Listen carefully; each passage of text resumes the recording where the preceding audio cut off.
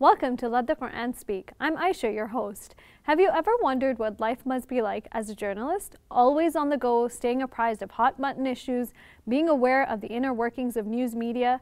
But let's add one more layer. What is life like as a young hijab-wearing Muslim woman working for Canada's largest newspaper? Let's sit down with Noor Javed, an award-winning reporter with the Toronto Star, to get her perspective on life as a Muslim journalist. Welcome to the show, Noor. Thanks. So I was wondering if you could take us through your day as a journalist. Every morning, I guess I get to work.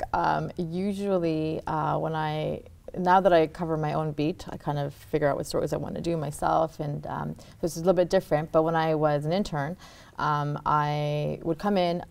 Usually, I would have listened to the radio or looked at Twitter or Facebook to see what's kind of going on. And then when you get in, your assignment editor will say, "Okay, well, this is happening. There's a police briefing, there is a shooting, there is this announcement at a hospital." So depending on that, you'll get assigned a story.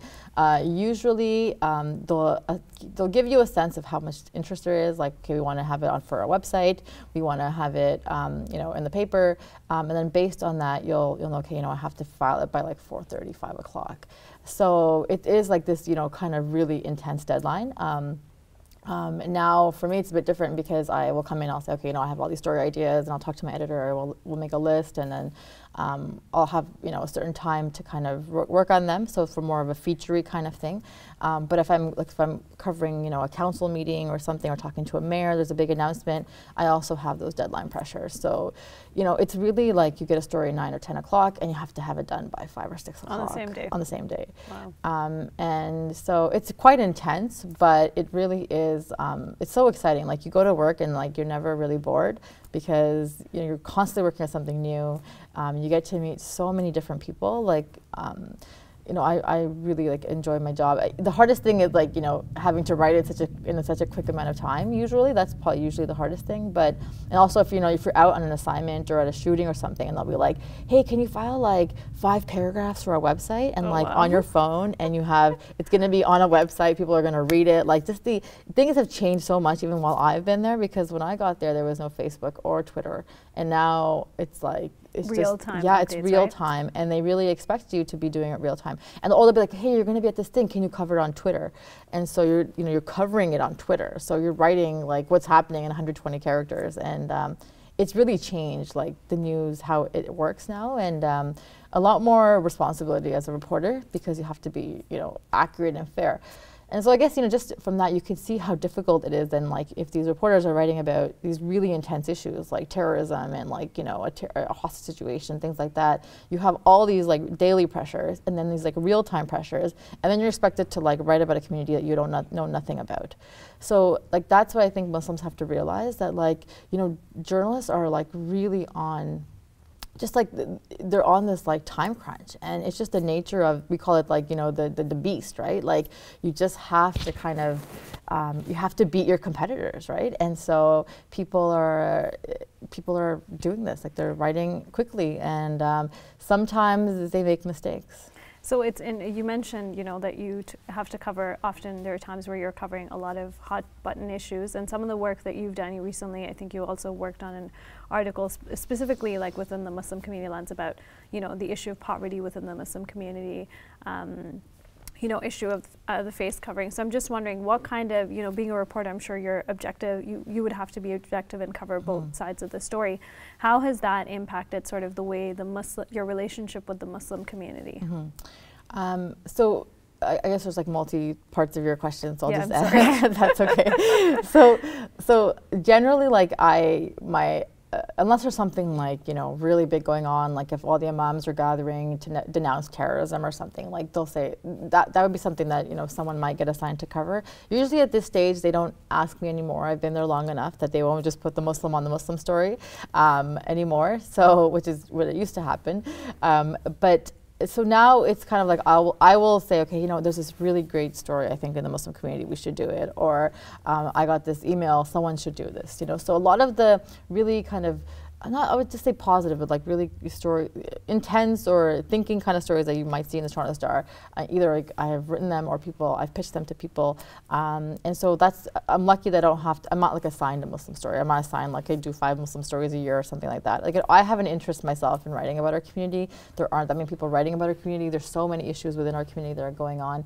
One that you mentioned is the poverty issue. That was like one of the first stories I wrote actually when I was at the Star, because I was just, it still shocks me actually at like the level of poverty that is within our community and how our community is really, the demographics are really changing.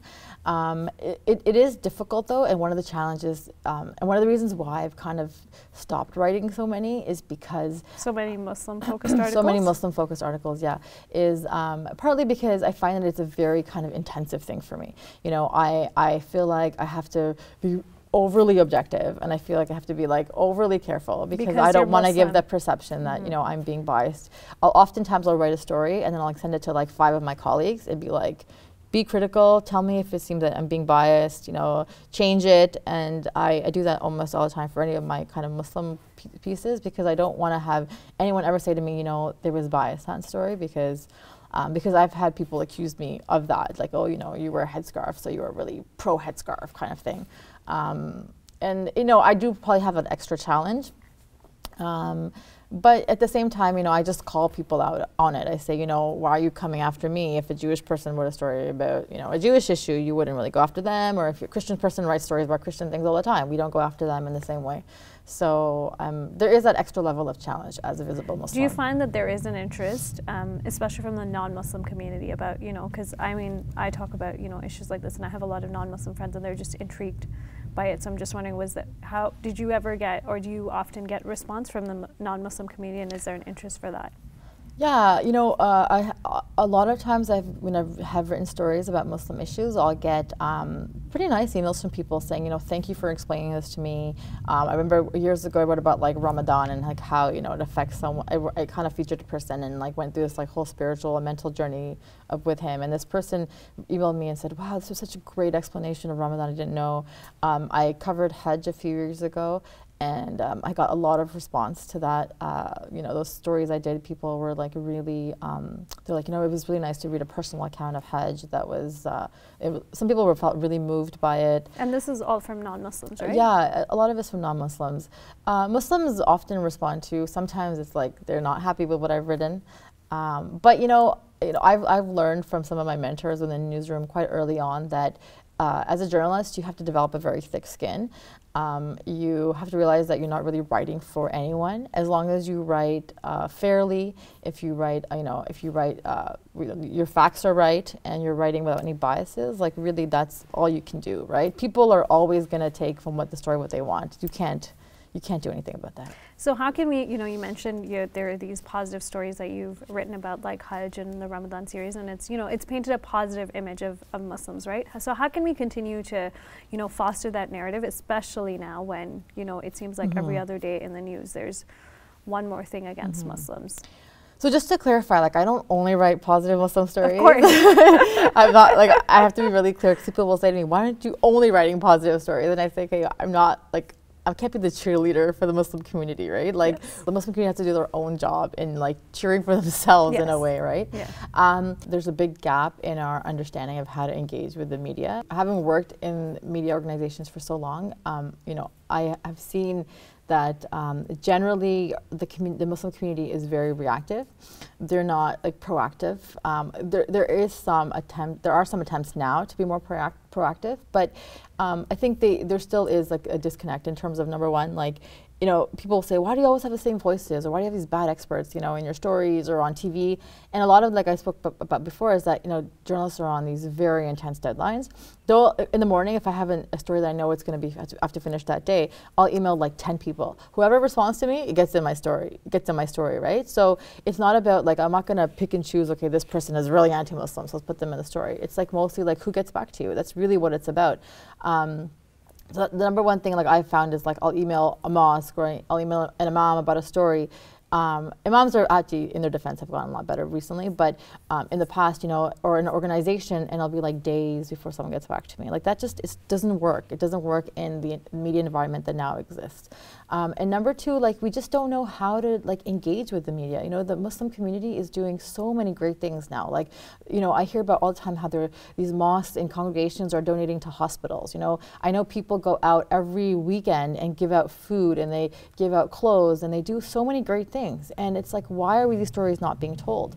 And a lot of it is just because the Muslim community doesn't know how to, like, you know, take that first step. Like, and I've spoken to a number of people and said, you know, you guys need to work on writing a press release. You know, send a friendly journalist that you know an email. There are a lot of things that we could be doing, and if you are scared to do that, like at least leverage social media. You know, so many of stories that we get are from social media. So if you put something on YouTube that's really funny and crazy and like interesting, like mainstream media will follow you, and they're gonna come to you and say, oh my God, I saw this great thing that you wrote on social media, or you did on social media. Can I talk to you? Can I interview you? And I think we're still, for some reason, the Muslim community is still not really getting it, you know? And I'm hopeful though. I think that this new generation is like, you know, is getting the social media part of it, and I think that will hopefully transfer to mainstream media, but I feel like there still is a lot of work to be done. This is very helpful, and we have, you know, that we have you on the show, so we'll share your email, so hopefully you'll get bombarded. Okay, great. Thank you very Only much. nice emails, yes. please. Thank you so much for having me.